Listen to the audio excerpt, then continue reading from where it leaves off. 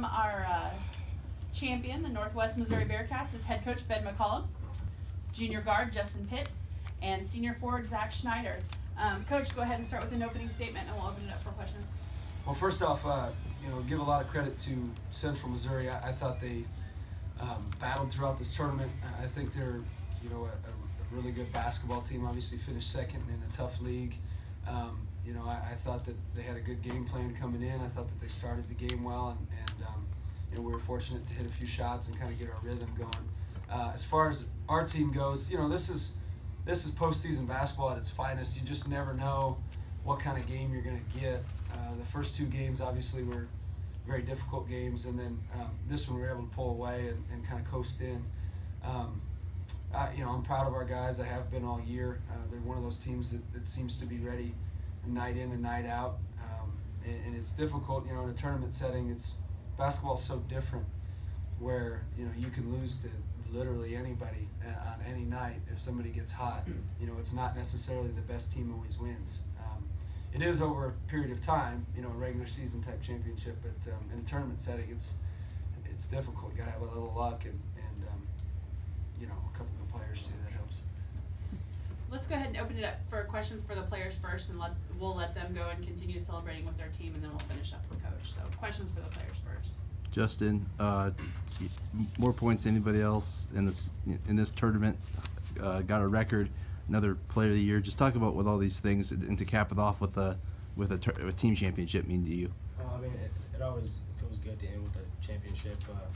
I gotta give all the credit to my coaches and my teammates for having the confidence in me to go make plays for the team, and I couldn't do it without them. Zach, this team has been built on unselfishness the entire year. Can I just talk about the play of Welty playing 38 minutes tonight, and how big guys like him and Woods were? Yeah, he stepped up when Chris and Woods were in foul trouble, and he played great all around. Hit some big shots. We have confidence in everyone, and I think Zave's going to be back too. So it's just adding a little more depth. Zach, as far as tonight goes, it seems like it was back and forth until that 4-point play you had there in the first. Did you kind of feel that was sort of the momentum kick you guys needed to get some breathing room? Yeah, definitely changed the momentum there. We started out pretty slow that first 5 or 6 minutes, and once I hit that, we kind of got up, I think, 31-23 or something like that.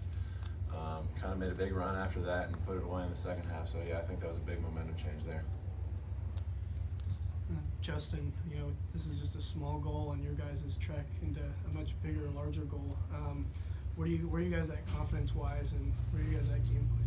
I think right now we're pretty confident after that tough loss at Missouri Southern. And we're just ready for regionals to start and try to make a run. How excited are you to tune in tonight and likely to see your name pop up as number 1 seed? It's very special. I don't think Northwest has ever hosted a regional, so it always feels good to play at home in front of a crowd, and hopefully we can make it out.